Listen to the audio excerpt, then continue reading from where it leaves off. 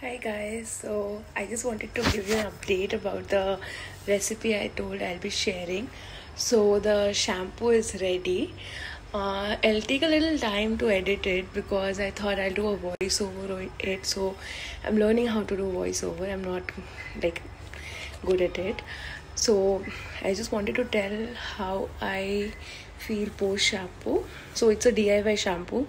Everybody can make it, and my hair feels super soft. I did not use any conditioner today, and it has given me a lot of volume.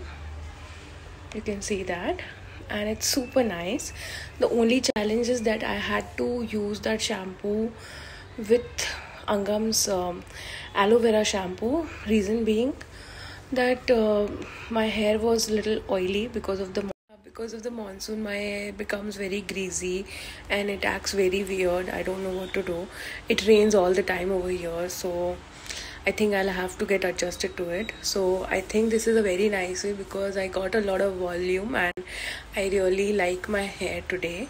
So this shampoo can also be used as a hair mask for people who want to get the nourishment of the herbs. So they can use it for like 30 to 50 minutes, and I'll be explaining that way in the video which I share, so that you get the benefits of the herb and then you can wash it. You do not need a shampoo. If you want, you can apply a little bit of shampoo. So that's a very good way, and you get good, nice, nourished hair. And if you like such videos, do comment below and let us know, and keep using Angam skincare. Thank you.